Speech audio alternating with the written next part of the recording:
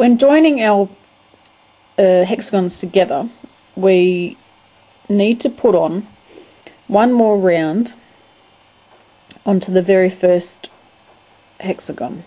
I'm going to be using a different colour on each one when I join it, just so it makes it easier for you to see. You can stick with the same colour that you have made your hexagon, or you can change colours all the time. Each way will give you a very different effect. So I'm just going to be putting one more round onto my hexagon in this colour. Okay, so we have our hexagon with our one row of our border. You can make your border row all the same colour. You could do it all in black if you wanted to make all the hexagons here stand out. But as I said before, I have to do it in a different colour, so it makes it a lot easier for you guys to see what I'm doing. So we have our first one done. Then we get our next hexagon.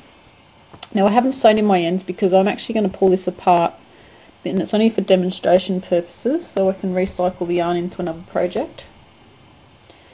So we get our joining colour, whichever that you decide you want, and into one of the corner spaces we want to join our colour. So put your hook into the corner space, pick up your joining yarn and just fold it over like that, put it onto your hook and pull it through.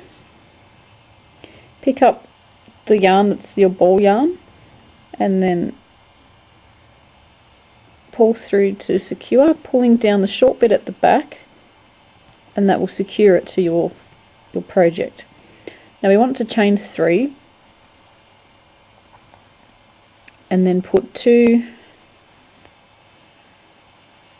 double crochets into the corner space. Now we're just making our corner as usual, so we have our first chain 3, which counts as our first stitch, and our 2 double crochets with our chain 1, and then we want to put in 3 more double crochets into the corner.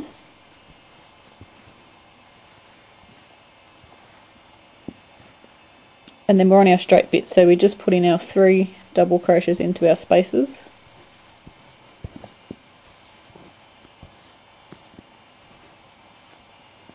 With our chain 1 in between, don't forget.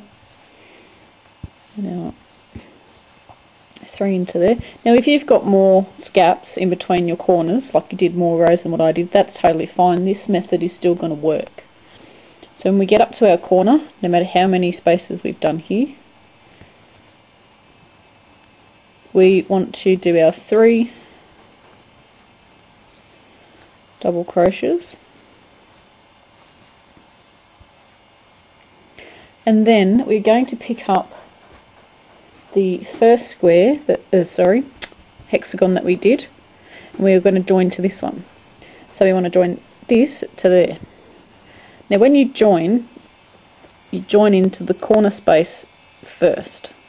Now if you've watched my joining granny squares tutorial that I've got that uses the same sort of method, it actually uses the same method, it's just on a different shape. So we are going to go into our corner space, so that's our chain 1 space in our corner. We're going to do a slip stitch, so coming around, picking up our yarn, pulling through, we are doing a slip stitch. Now we need to finish off our corner on the one that we're putting our border on. So we're going back down into the corner because we're working in our corner and finishing off that. So it's 3 more double crochets into that corner space.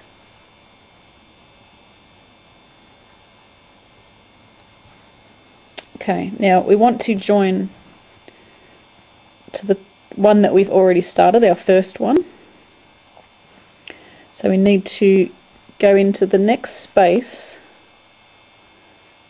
on the top one that we're joining to. So we want to go into there. We are slip stitching into that space, so picking up our yarn and drawing through and doing a slip stitch, and then on this one, because we're adding our border to this one, because don't forget this one's already got a border, we're doing 3 double crochets down into the one that we're putting our border onto. I'm hoping this is making sense. So now we want to attach it to our top one that's already got our border. So only attaching it to there, we're not putting a border on there because it's already got one.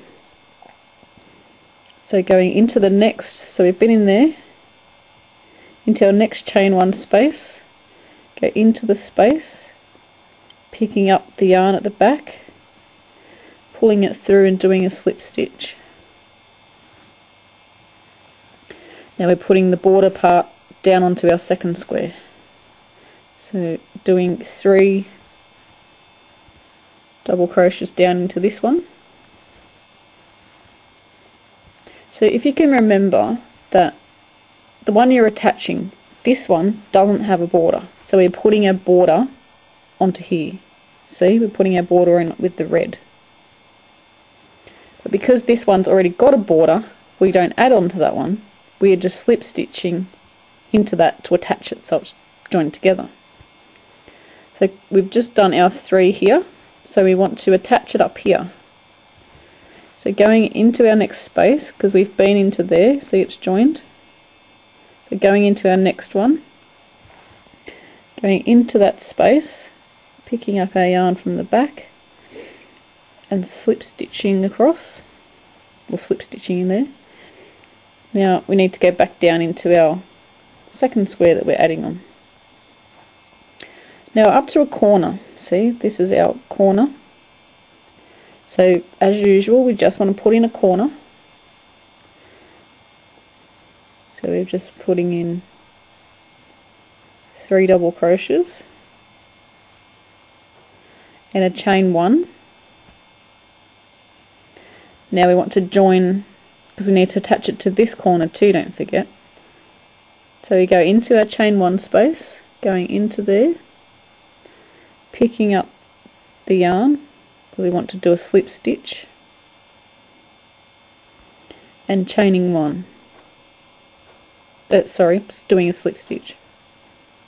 Now we need to finish off our corner down here, so we want to go down into the corner, putting in 3 more double crochets to finish off our corner.